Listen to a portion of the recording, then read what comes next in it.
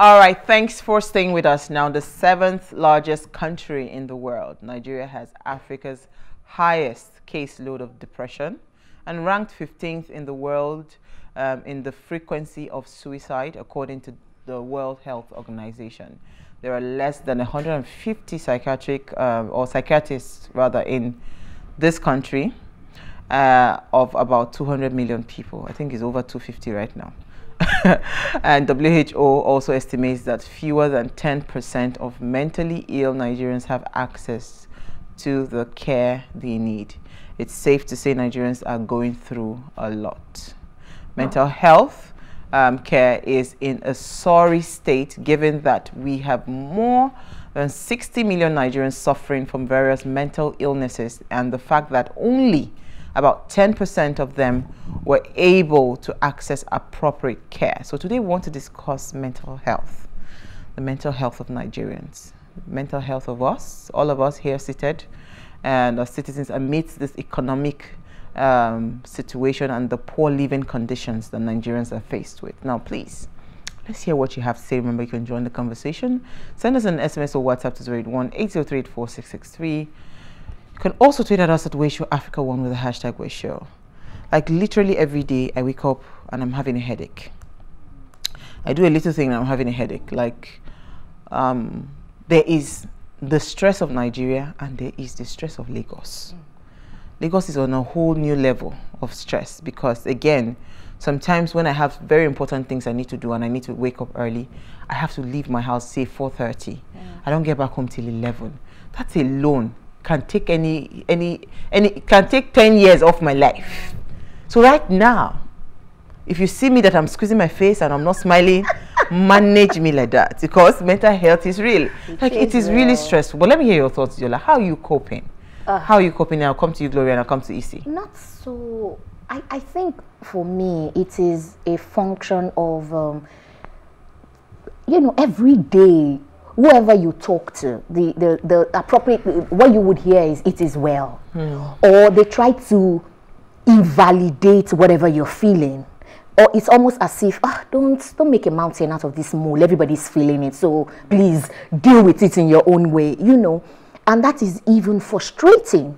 So for me, it's so hard to even talk about my daily challenges because nobody really cares. Nobody wants to listen. That's the truth. If I tell you my own and then you saddle me with your own, in fact, that is double. So it's just better to just keep quiet. Keep it. Exactly. Let's move on to Gloria. Like she said, everyone is going through there, so most times people don't want to listen. I'll give a case in point. So this whole Naira note something, the thing has affected me. Not in a way, but let me give an example. So the first time I noticed we had to buy our own currency, I was not taking it.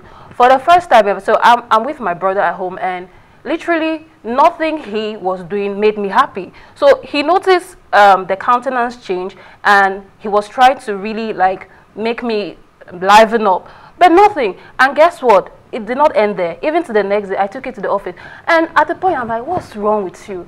I had to sit back and be like, maybe is that something? I was not asking, how can you buy? So you're working so hard. I work so hard, mental work, then I have to now still stand in queue to get my money, or if I want to go to POS, I have to pay for my own money. I was just like, what is really going on? Gloria, are you sure this is the kind of life you want to live? So all of that, but then again, not everyone understands it. So even if I go and explain this to some people, just take it like, that's in Nigeria. Deal with it. You see, let me hear your thoughts. Well, what I have is, I'll look at it from the perspective of what Norma usually says. She said that, thank God we don't look like what we've been through, basically. And she has said this repeatedly on the show. At some point, you might think it's just a cliche, but in actual fact, thank God we don't look like what we've been through. So the mental health thing is crucial right now for everybody. We have to be mindful of what we let into our space, basically. And I have tried to do that to the best of my knowledge.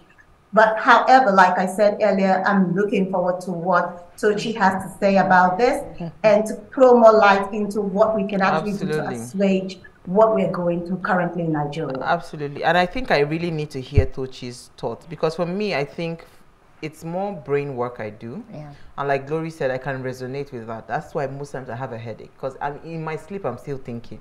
I'm waking up, I'm thinking, you know, I'm always with my laptop, with my whatever, correcting, doing this. There's a lot of work to be done. And, you know, you now add that to your condition, your living conditions. It's just ridiculous. So that's why, again, like you said, you know, you now begin to assess it, that, are you a stupid person deciding to stay in this country? Again, you now speak to your friends that have left the country, and the things that we worry about are not like they totally do you understand? They can't relate anymore. My friend that just left which day to UK to the UK, you know, she said, oh, if anything, that Lagos traffic and her own, she was now having water issues in her house. A brand new house, called landlord refused to do anything. You know, she had a newborn baby. You know, it was just messy for her. So she said, I beg, she's so grateful that she left the country. So just imagine. So you'll not be thinking that, oh, come, are you sure you're not foolish? This is your patriotic, this thing. You will not reconsider it. Because that's the thing. You now start looking at yourself like, are you being foolish? But let me bring in Tochi, because she needs to help me out. So Tochi is a lifestyle transformation coach with a mission to make fitness a lifestyle and a part of our culture. She is the founder of the Excited Living Company, a wellness company with a mission to create awareness and education to help individuals live a wholesome experience. The Excited Living Company teaches a 7-dimension to wellness approach. Tochi has worked with several women to transform their physical and mental well-being through her life coaching and fitness accountability programs. Now, Tochi is passionate. She's a passionate writer, and she runs a columnist for the Vanguard newspaper, and she's a friend of the house. And we're bringing her back again and again. Thank you so much, Tochi, for joining us this evening. Thank you for having me. I mean, so this year we really want to try to focus. Very, very focused on education and mental health wellness for our Wednesdays, right? Yes. It's very important for us. We can't toil with it. We want to be able to stick to that and just keep pushing it. And, you know, I mean, you are not stranger to what is happening in Nigeria. Yes. Right? Yes. First of all, like, is it okay for us to go through these things? Is it can our mental with the threshold, I'm going to be the English now, can we actually take the number of stress that Nigeria is bringing to us, so that in case I go mad, I know that, okay, yes, maybe it's okay, it's valid. Do you get? Because I don't understand. So we're not supposed to be going through what we're going through, and yes, we can. If we talk about threshold, many people have maxed out. And we saw the videos this last week. People are stripping in the banks. People are so frustrated. So this is not how we're supposed to live. And I keep saying that so people can be comfortable with feeling tired. You have to be okay with knowing that you are exhausted. Oh no, you have to be okay with that. This is not normal existence, and it shouldn't be so. So you're talking about you not having sometimes just the desire to work. Like there's no light. There is no now there's no food because you can't buy like ugu for 100 naira. You can't buy ugu because there's no cash. So it's fair for Nigerians to understand and accept that they are exhausted and they should be and can be exhausted. However, because your mental health does not respect your location. Hi, say it again. It doesn't respect your location. Like you still have to find coping strategies to get past what we're going through. So we have to talk about how we can cope. Let's talk about things that we can do, that we can move forward. For one thing I've done in this season is to limit interactions with strangers or new people. Because even last time I went to buy boli and I parked buying my plantain. And I told the lady, I'm taking that one. She said, okay. There was a guy standing there. She asked the guy, is that your boli? He said, no, nobody's taking that one. So I said, okay, I'll take that. And she was about to wrap it, like maybe like 3 minutes later when the boli was ready. No, I won't be that too. I said, okay, they asked you. I just remember, you know what, this guy, I don't know where he's coming from, I don't know what he's going through. I said, give him, I'll wait for another one. So it's knowing when not to even respond. Recognizing that many people are triggers everywhere. They just it's just being released in different places. So yes, we have to understand that people are going through stuff, and as much as we are allowed to be tired and exhausted, we have to take some steps to manage. And I think, yeah, avoiding confrontation, avoiding you know, conversations that you know can lead there. In traffic now, there's no point to make a point that somebody caught you in traffic. People are really upset, and I think it's one of those things that we can do for ourselves, to manage and limit conversations, confrontations. If you don't have to leave your house, honestly, maybe don't. If you don't have to, maybe don't as well. But I always talk about exercise. Oh my God, is it possible to talk about life without exercise? We need to go for walks, we need to go outside the house, but honestly, we are not supposed to be experiencing the level of turmoil we are. And I want to say to Nigerians watching, you are allowed to be exhausted. You really are. It doesn't matter, you are allowed. Let us soak this in for like 2 seconds. We'll go out on a break. We'll come back and I'll come to you, Adiola, and Glory and Isi for your questions. Stay with us. We'll be right back.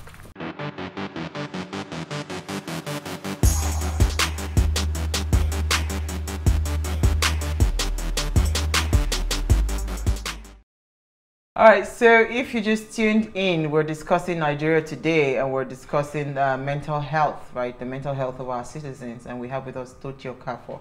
Now, please, let's hear what you have to say. Remember, you can join the conversation. Send us an SMS or WhatsApp to 081-803-4663. You can also tweet at us at Wayshow Africa 1 with the hashtag Wayshow. All right, so Jola, I'll come to you, then I'll come to Glory. And okay, so Tochi, I hear you when you say that it's okay to say that, you know, I'm maxed out. But the question is, who do you want to say it to? Even if you say it to yourself, there is you have to go on living. You are accountable or answerable to different moving parts. So I think that, so my question to you is, do you think honestly that mental health in Nigeria is a subject we're comfortable talking about? I mean, every day we hear, oh, Nigerians, we make a joke of it. And we say, oh, we have a very high resilience, we're very strong people, we're very, you know, all that. And then when you say to someone, I'm tired, it feels like, pardon me, let me say it in Yoruba, Kiloshie. Like, what is wrong with you? What have you done that somebody else has not done? You understand? So every day that I keep thinking that we find a way, we repress so many things and just find a way to just keep piling and piling. At what point are we allowed to even say it out to other people, not just to ourselves, to other people, and say, you know what, it is I'm done right here, and I need you to help me. I need you to make things easy for me. You know, so I think that is very fundamental for me, you know. So when it comes to mental health, to be honest, it's a new concept for us as a people. We haven't been allowed to, even as a child, growing up in the Nigerian household, we start to be less comfortable with expressing ourselves really young, because as a young person in a home, we don't really have a voice. True. You're being shut down, that's the standard practice. So even when, I don't know how many young girls sat down with their mom and expressed boyfriend conversations, or, you know, all those kind of intimate conversations. So mental health now is in that line of conversation because it is seen as a weakness, which it is not and should not be. So to answer your question, it's you holding yourself accountable for what you feel and knowing that what you feel is valid. You finding able to express it to is now a different concern. You might not have people in your circle that would understand. So I would recommend that you seek help. Because if you're really tired in a way that you're losing pleasure for life, maybe you're not getting up, you know, don't feel like getting out of bed in the morning, that's really going into a space of depression.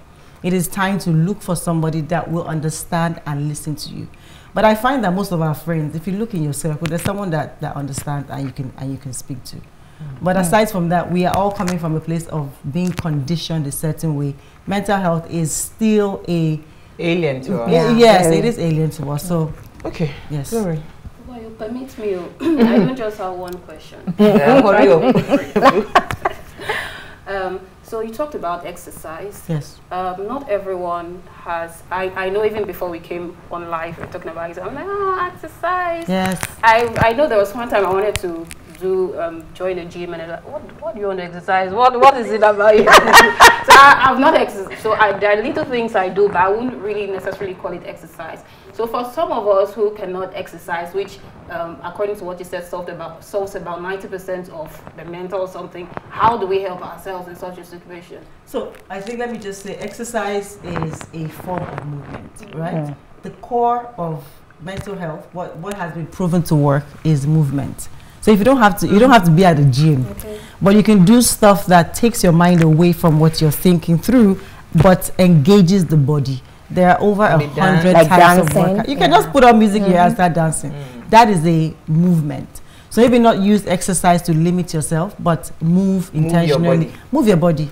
Okay. You know, burn some sweat, because sweating detoxifies you as well. It helps the whole process. So my next question is about anxiety. Okay. So something happened some time ago. A friend of mine, I just noticed she suddenly got overworked up and she was shaky, and you know, I wasn't really understanding, but I think I've read a shallow about anxiety. So I want to, it's anxiety fear, because sometimes whenever I talk about it, some people just say, oh, stop being afraid. Do you get? So is it deeper than being afraid? What is anxiety really about when it comes to mental health? Your anxiety is deeper than fear. It's actually a disorder. Okay. There's anxiety disorders, and it can be traced as far back as a traumatic incident that happens many years ago that hasn't been healed from or hasn't been talked about. If there are triggers that remind you of that event, it can lead to anxiety. So anxiety is not just fear. Fear is part of it, but it's also an actual disorder. It's deeper than fear. It's deeper than fear, and that needs. I have a friend that has, you know, high level anxiety. She does have that, so that's not fear. It's a trigger of a traumatic incident that you haven't. Sometimes you don't even know what the incident is, which is when you see a therapist. It's buried in your deep. So there would just be something that would bring it out, and you wouldn't even know. Yes, you wouldn't. You'd be wondering what is going on. What is going on? Yeah. Let me come to Isi, then I'll come back to your further questions. Isi, please go ahead. Hi, Tochi. Hi, Isi. Nice to see you again. Long time. No see, no hear. Okay, one quick one, yeah. What's your take on this? Because you've talked about exercise being paramount in being the core of mental health. What's your take on uncertainty and the positives, especially when you have to be mindful of what you're going through? So how do they correlate? So how does uncertainty and what correlate? I didn't get the other word. How, we've talked about different things, correct? Yeah. What I'm looking at now is uncertainty, yes, and speaking to the positives in the midst of the negatives, right? Basically. Okay. So how do we absorb this situation in terms of being mindful of absorbing the positives in this context? It's interesting. I watched a therapist speak to his clients, or did it on air, and there are things that we have to accept that would never disappear. Like this situation with the Naira now and the stresses that we're feeling, until things change, there will be that nervousness and anxiety in the environment. So you can't live above your environment sometimes. You can try in your mind, but it's still a tricky one. Uncertainty, I remember that the therapist was saying, one of the tools you must have to fight uncertainty is high-level gratefulness. Because uncertainty is what life is. Whether we're going to be... You're not sure what happens tomorrow. The next minute, the next second. So for you to fight that, is to do what you can do every day to progress, live in the moment. Be grateful and let the things that are working be more of your focus than the things that you want to accomplish. Because I find that uncertainty is basically living in the future. Because you don't know what tomorrow brings and all of that, and it now brings up the anxiety. You know, it's interesting how you're talking about gratitude, because I decided that this year, I don't know, for some strange reason, this year I wake up every morning, the first thing I put on my status is grateful. I do that deliberately, telling God that, you know what, whatever it is, whatever I'm going through, whatever the situation, whether I'm on ground zero, I'm grateful that I can even wake up to type it, you know. And I think, you know what that has done for me? Right. This is the year that I have had so many things happening all at the same time. Right. But for some strange reason, it's like nothing is happening. Because it just, you know, it has elevated my spirit above what I can see, what I can feel, you know. So I don't know. How do we start to let people, you know, because again, there was a time Oprah was talking about her gratitude journal or something. You know, these things are principles that work. But people are very, very conscious of what is going wrong, what is not happening right, what is this, what is that, and they forget the 1,000,001 things that is happening and it is going smoothly, right? So how do we bring people out of that consciousness? I'll take, for instance, this Naira thing. Yes. You know that some of these people that go to queue on a normal day, they will not go to the bank and withdraw money. Let me address that quickly. Our culture is we thrive on panic. So that first of all is a problem. Do you get? Yes, I know someone that I asked, what you know, my housekeeper, what are you doing in the bank? Because everybody's queuing. I don't want them to finish my money. Like, no, you are in the queue in the sun. Do you understand? So your money is not going to finish. They will not even go to the bank. Be there. But because of the uncertainty that Issy talked about, that's in the air, they're not sure what happens tomorrow. It brings the anxiety. It brings the panic. It brings all the energies and the negative energy. Because I have been going cashless for a very long time. Anybody that knows me, if you see money in my hand, know that money will go that deep, because it's for something. I hardly have cash with me.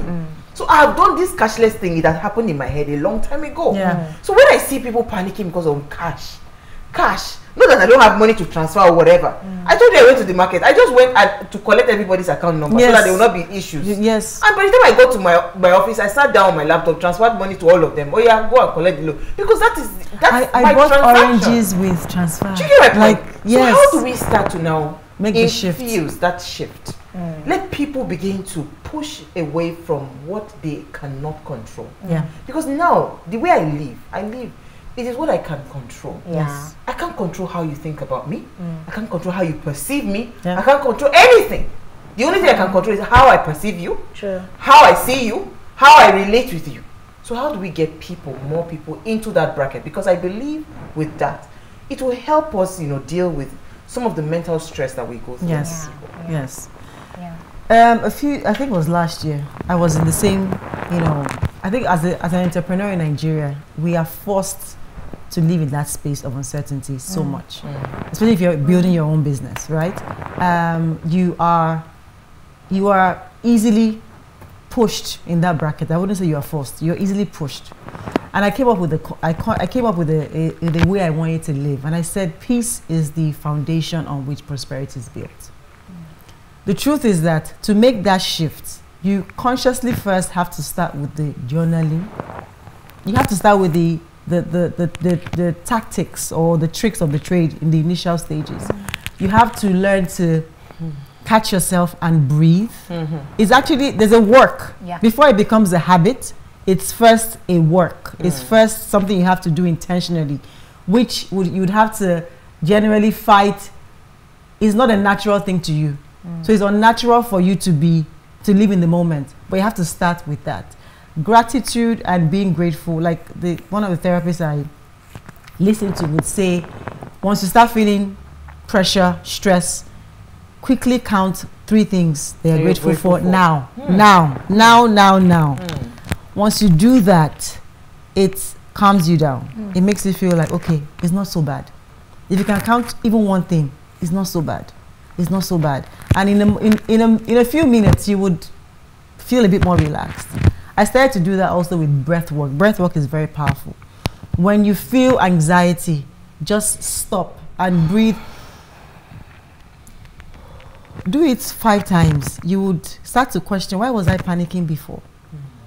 You know, the biggest thing is the work in the initial stages, all those stages that give us all these nuggets. It took years to get there. The initial work is, you know, being in the moment. And like I said, it's okay, I'm feeling stressed. What am I grateful now? Okay, I'm alive. As you're saying it, yes, you just start breathing better. So I think that's the first stage. Absolutely. Is to just become conscious of the fact that some things are working. Count 1 or 2 and take it from there. Awesome. Let's take comments quickly. Yes. Then because we're running out of time, let's take comments. Yola, you there? Yes. This one says, good evening, ladies and ways. Please, Uwa, kindly tell management to increase the 1-hour program to 1.5 hours to enable us ventilate. You also started street vox pop when you returned from Christmas break. Have you dropped the idea? Back to today's topic. My take is that mental health issue is unfortunately not taken seriously because of lack of informed knowledge and fear of stigmatization. I'm not an expert, but the best therapy is to avoid triggers by changing environment, avoid heated arguments, walk away from toxic relationships temporarily, and try yoga. God bless you. This is Austin from Delta. Nice, Austin. Sorry, Vox Pop is still very much on. Don't worry, we are still with you people. But for the 1 hour 30 minutes, even my mental health. I know, right? Daniel Alo says, good evening, my beautiful ladies of What Are You Saying? It says, your guest is just on point. Honestly speaking, without any shadow of doubt, your mental health does not respect your location. That is the plain truth. When you think about the stress in Nigeria, when there is no light, the traffic system in Nigeria is a total nightmare, the increase in fuel and diesel, and the recent one, leaving Nigerian cashless, it's enough reason for someone to lose it mentally. God will help us in Nigeria so that our mental health will come back to normal. Thank you. All right, Issy, you have a final comment, and we. Okay, this says, good evening to everyone. Average Nigerians are suffering mentally. The originator of all these are government officials and politicians of politicians' self-interest. There's a typo here. If government policies are implemented orderly, there will be less mentally challenged people in the society. Period. So, Tochi, because we know Nigeria is unique. Very. Uniquely crafted to stress my mental health. And really? Nigeria is pure cruise, honestly. It is. You know, so while there are things that stresses you out, when you then go to the content creator sections for Nigerians, you don't see a lot of my watch is telling me take a minute to breathe. I will breathe. The watch is right. The watch is telling me to breathe, right? So I mean, so how do we mix this balance, right? Just to wrap up the conversation, like in a minute, what do you think, right? Yes, we have issues with our situation, but our mental health is still very much important. So if you had one thing to say to Nigerians watching, you know, what would you say? I would say that be comfortable with feeling overwhelmed. Like, don't feel like you're lazy or you're not hard. You're not. What's the word? You don't have the word resilience has been thrown around so much as though it's a badge of honor. But not supposed to be resilient in every day. Like, no, that's not English, but you know what I mean. Yeah. So you know, it's okay for you to feel overwhelmed. But I would say look for a friend or a place you can go and detoxify. And it has to be, let it be something healthy, please, you know. So yes, but be comfortable with feeling the way that you do feel. This is not a normal experience. We shouldn't have to go through this every day. Absolutely. But we are here, and we, like I said earlier, your mental health does not respect your environment. Absolutely. So yes. Thank you so much. I think we've had a fantastic conversation. Thank you, ladies. Thank you, Issy. Thank you, Diola. Thank you, Glory. it's so interesting how more people are taking to alcohol, drugs, and all of Yes, that. that's why I said something healthy.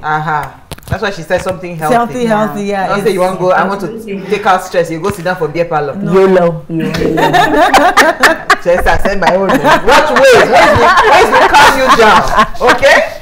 Thank you so much for watching. Now, before we go, follow us across all our social media handles at Way Show Africa. You can interact with us further. Drop a comment, and most importantly, follow all our engagements. Like, share, and invite your families and friends to watch and follow the conversation. Now, if you missed our quote for today, here it is again. There is hope even when your brain tells you there isn't. I mean, just know that there is hope. We'll see you guys live at 8 p.m. tomorrow as we bring another great conversation to your screen. Ciao.